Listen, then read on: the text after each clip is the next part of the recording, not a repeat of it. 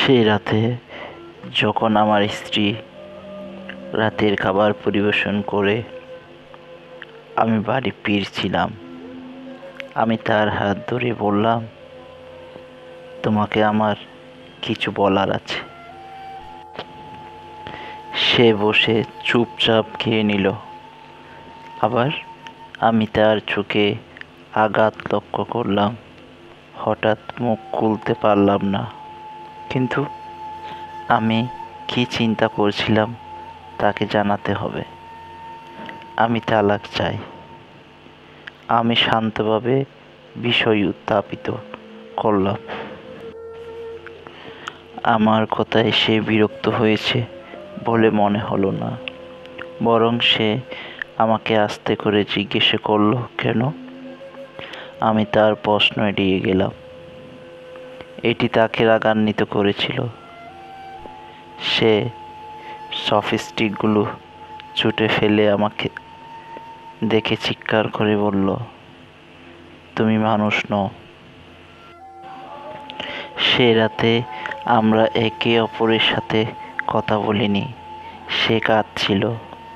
আমি জানতাম সে আমাদের বিয়েতে কী ঘটেছে তা জানতে চেয়েছিল, কিন্তু আমি তাকে সন্তোষজনক উত্তর দিতে পারিনি। সে জেনের কাছে আমার হৃদয় হারিয়েছিল। আমি তাকে আর ভালোবাসিনি, আমি শুধু তাকে করুণা করেছি। গভীর অপরাধবোধের সাথে আমি একটি বিবাহ বিচ্ছেদ চুক্তির খসড়া তৈরি করেছিলাম, যাতে বলা হয়েছিল যে সে আমাদের বাড়ি, আমাদের গাড়ি এবং আমার কোম্পানির 30% শেয়ারের মালিক হতে পারে। তিনি এটির দিকে তাকালেন এবং তারপরে এটি টুকরো টুকরো করে ফেললেন। যে মহিলাটি তার জীবনের 10 বছর আমার সাথে কাটিয়েছে, সে অচেনা হয়ে গেছে। আমি তার নষ্ট সময়, সম্পদ এবং শক্তির জন্য দুঃখিত বোধ করেছি, কিন্তু আমি জেনকে এতটা ভালোবাসি বলে আমি যা বলেছিলাম তা ফিরিয়ে নিতে পারিনি। অবশেষে সে আমার সামনে জোরে জোরে কেঁদে উঠল, যা আমি দেখতে আশা করছিলাম। আমার কাছে তার কান্না আসলে এক ধরনের মুক্তি। বিবাহ বিচ্ছেদের ধারণা, যা আমাকে বেশ কয়েক সপ্তাহ ধরে আচ্ছন্ন করে রেখেছিল, তা এখন আরও দৃঢ় এবং পরিষ্কার বলে মনে হচ্ছে। পরের দিন আমি খুব দেরিতে বাড়ি ফিরে দেখি এবং টেবিলে কিছু লিখেছে। আমি রাতের খাবার খাইনি, কিন্তু সরাসরি ঘুমাতে গিয়েছিলাম এবং খুব দ্রুত ঘুমিয়ে পড়েছিলাম, কারণ জেনের সাথে একটি ঘটনাবহুল দিনের পর আমি ক্লান্ত ছিলাম। আমি যখন জেগে উঠলাম, সে তখনও টেবিলে লেখার সময় ছিল। এটা আমার কাছে সম্মত ছিল, কিন্তু তার আরও কিছু ছিল। তিনি আমাকে আমাদের বিয়ের দিনে কীভাবে তাকে ব্রাইডাল রুমে নিয়ে গিয়েছিলেন তা স্মরণ করতে বলেছিলেন।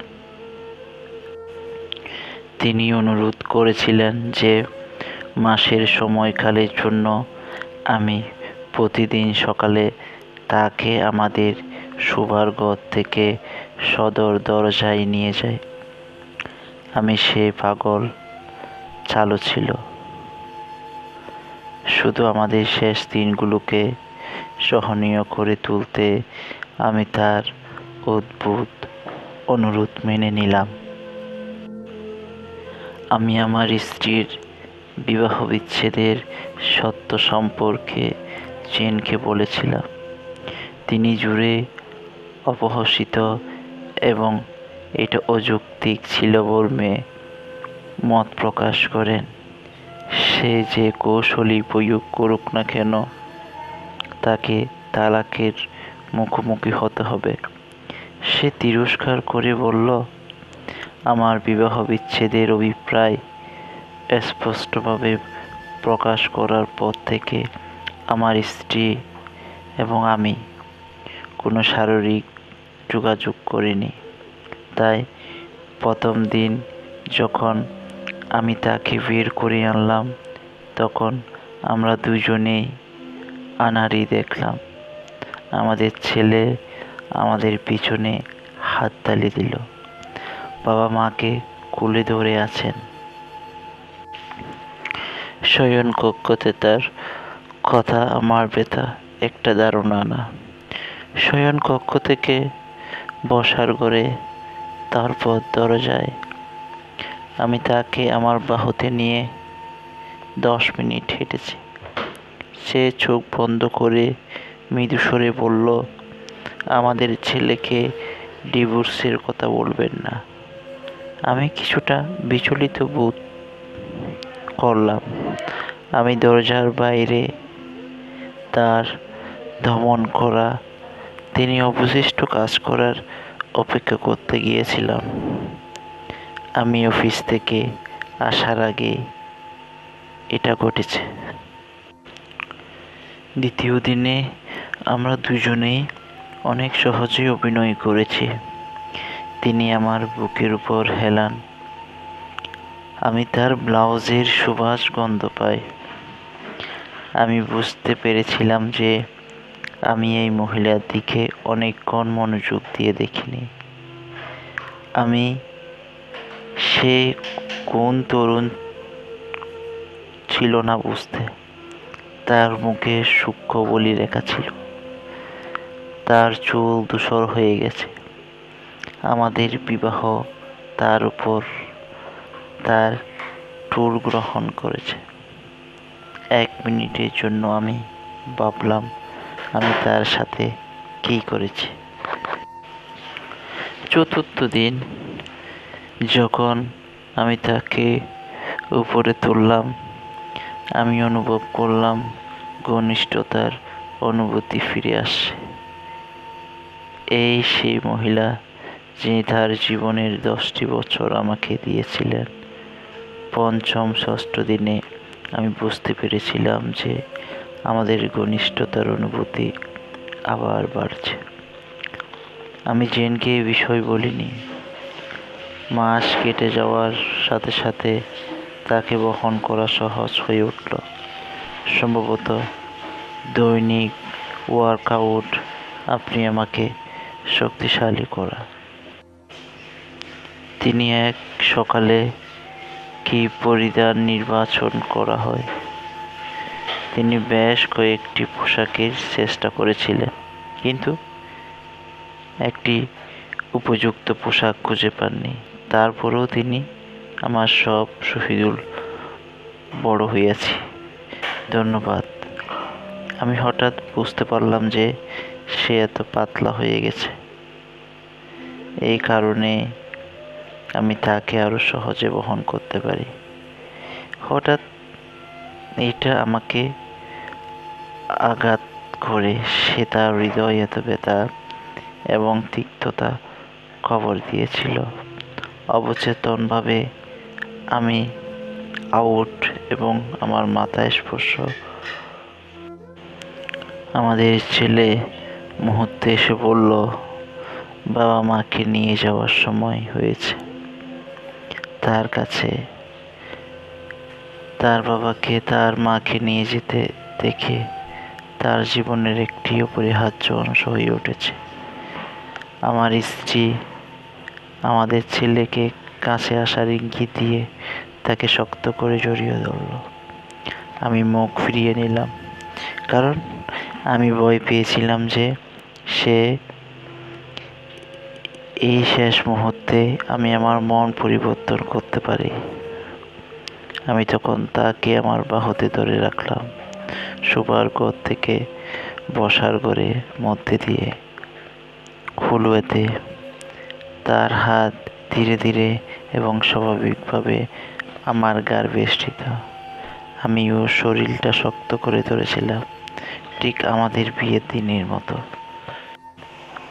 কিন্তু তার অনেক হালকা ওজন আমার দুঃখিত করেছে। শেষ দিনে যখন আমি তাকে আমার বাহুতে ধরেছিলাম, আমি খুব কমই এক পা নড়াতে পারি। আমাদের ছেলে স্কুলে চলে গেছে। আমি তাকে শক্ত করে ধরে বললাম, আমি লক্ষ্য করিনি যে আমাদের জীবনের ঘনিষ্ঠতার অভাব রয়েছে। আমি অফিসে চলে গেলাম এবং দরজা লক না করে দ্রুত গাড়ি থেকে লাফিয়ে পড়লাম। আমি ভয় পেয়েছিলাম যে কোনো বিলম্ব আমাকে আমার মন পরিবর্তন করতে বাধ্য করবে। আমি উপরের দিকে হাঁটলাম। জেন দরজা খুলল এবং আমি তাকে বললাম, দুঃখিত জেন, আমি আর ডিভোর্স চাই না।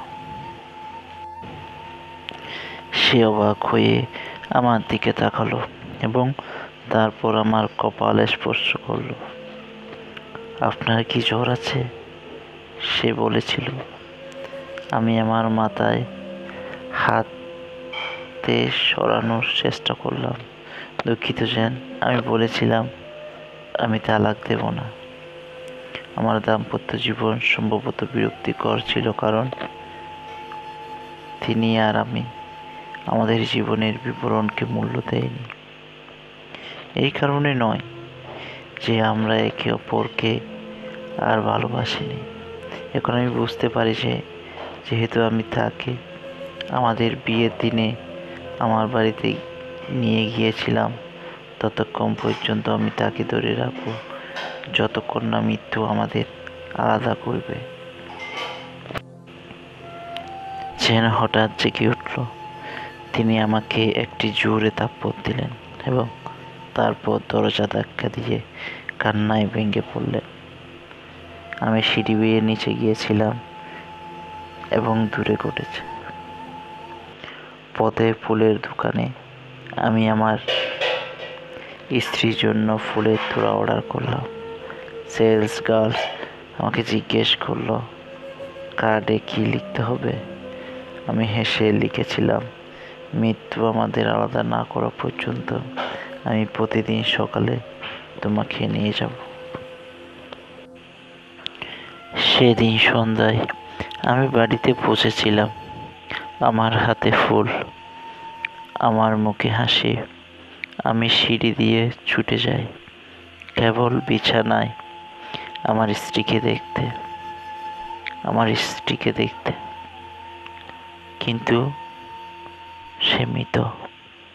আমার স্ত্রী কয়েক মাস ধরে ক্যান্সারের সাথে লড়াই করছিল এবং আমি জেনের সাথে এত ব্যস্ত ছিলাম যে এমনকি লক্ষ্য করা যায় না।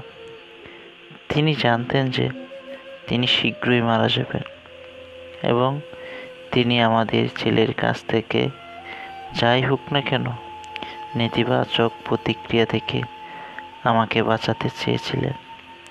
যদি আমরা বিবাহ বিচ্ছেদের মধ্যে দিয়ে যাই, অন্তত আমাদের ছেলের চোখে আমি একজন প্রেমময় স্বামী। ভিডিওটি ভালো লাগলে আমার চ্যানেলটি সাবস্ক্রাইব করার অনুরোধ রইল। নতুন নতুন ভিডিও পেতে পাশে থাকা বেল আইকনটি ক্লিক করে রাখার অনুরোধ রইল। ধন্যবাদ সবাইকে পাশে থাকার জন্য।